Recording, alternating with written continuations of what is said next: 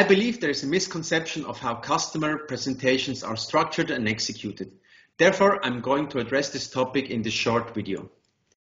I've observed a certain pattern or structure in customer presentations.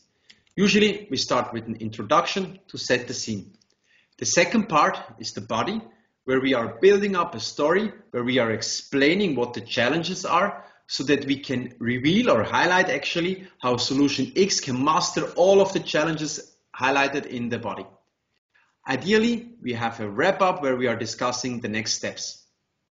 This setup works in my eyes pretty well in conferences and also in meetings with large audience because we have a one-way communication anyway. So you need to have actually the highlight at the end to ensure that the people are not leaving early. As time advances, the content gets more interesting. It's similar how Hollywood movies are structured. The killer will be revealed only at the end. However, this concept doesn't work in all engagements. In my opinion, it doesn't especially work in customer engagements. Let me explain why.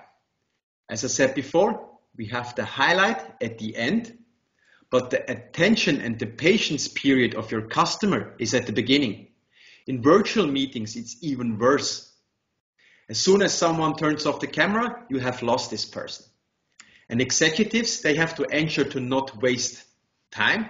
Therefore, they might disconnect already during the introduction. So you see where the problem is. We have the highlight at the end, but the attention and patience period at the beginning. Now, the obvious question is how to address this problem. I recommend 3 changes. First of all, shorten your introduction. Second, start with an executive summary, highlight, or conclusion at the beginning. Reveal who the killer is at the beginning. You need to have the wow effect at the beginning. So the question now is, what's next? How to keep them interested? And the third part is probably also the most important change.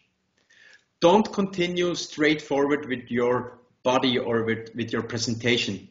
Have a conversation instead. With that, I mean, you can use your already prepared deck, but use it only as talking points.